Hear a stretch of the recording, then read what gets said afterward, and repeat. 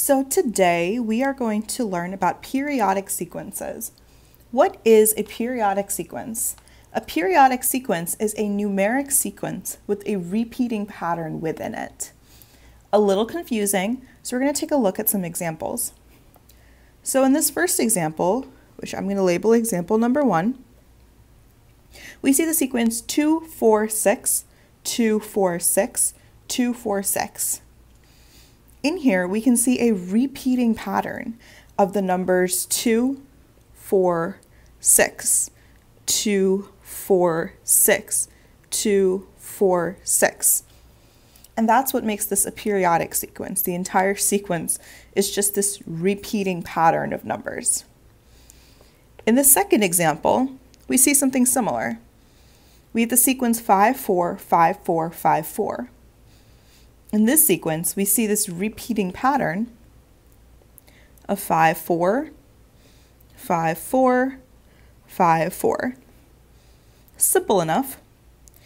Example number 3 is where we get a little trickier.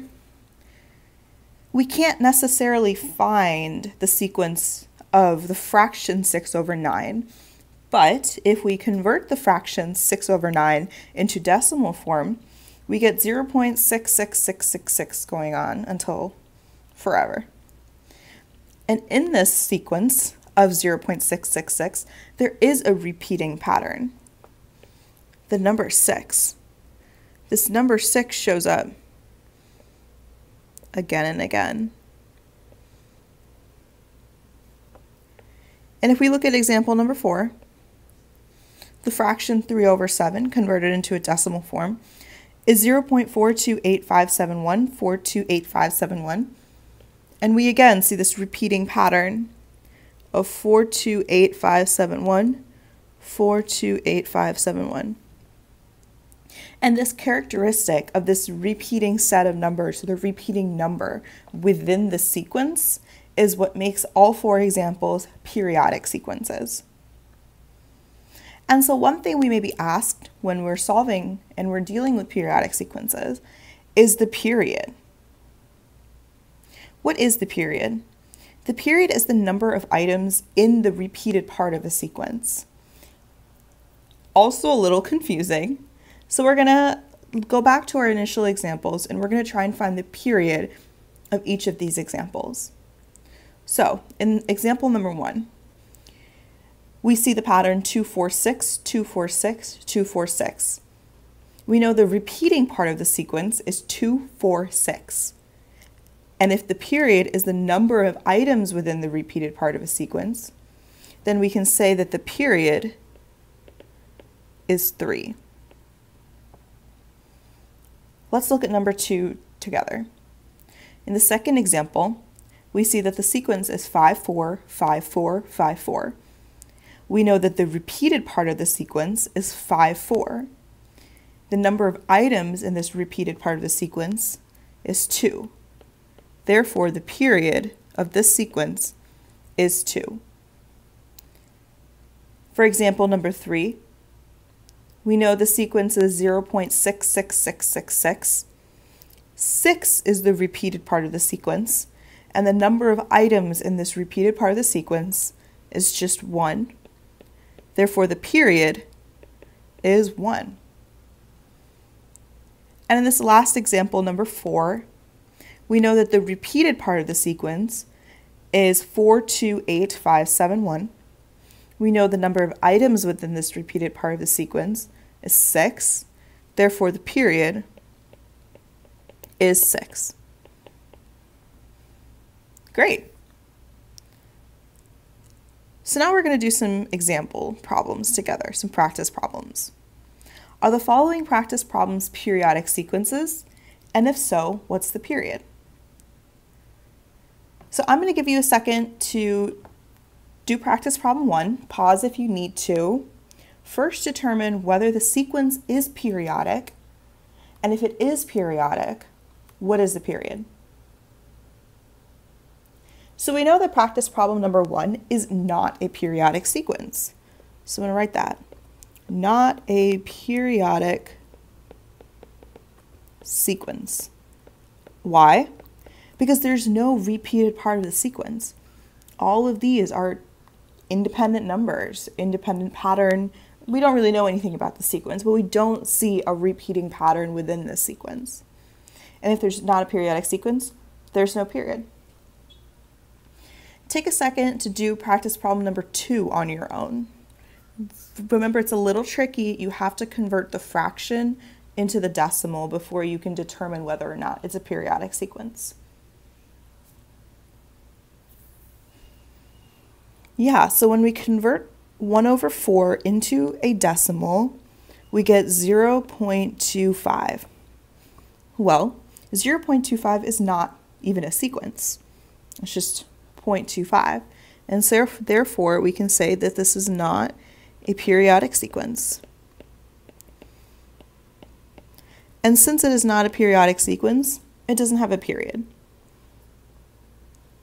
Okay, your turn again. Try practice problem number 3. Yeah, so this is a periodic sequence, yes. Yes, it is a periodic sequence.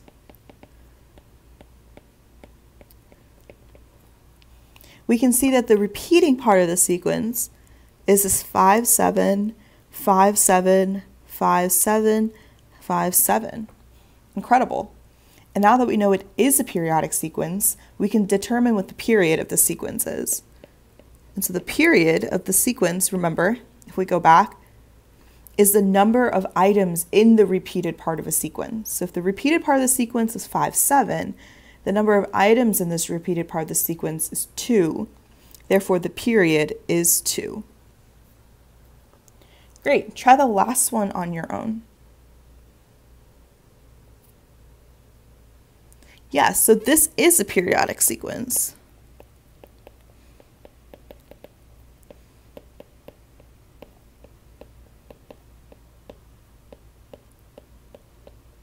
Because we see that the repeated part of the sequence is 3974, 3974, 3974. And since this is a periodic sequence, we know that it has a period. We know the period is the number of items within a repeated part of a sequence. So the number of items in this repeated part of the sequence is 4. Therefore, the period is 4. And now I'm sure you're thinking, what is the real world example of periodic sequences? When are we going to see this in our real life? Well, I can tell you, you deal with periodic sequences every single day. So, in the real world, the most common place that you will find periodic sequences are clocks. And don't worry, I'll show you how. I'm going to draw you a clock. Now, this is my clock. My clock has a center point here, and my clock has the numbers 12, 1, 2, 3, 4, 5, 6, 7, 8, 9, 10, and 11. My clock has a short hand, and my clock has a long hand. And as I move throughout my day, my clock goes from 12 to 1 to 2 to 3 to 4 to 5 to 6 to 7 to 8 to 9 to 10 to 11 to 12 and back to 1, 2, 3, 4. See how that's a periodic sequence? Because we're going through our day from 1 to 12 and then back to 1 and then back to 12. Challenge problem. What is the period in this periodic sequence?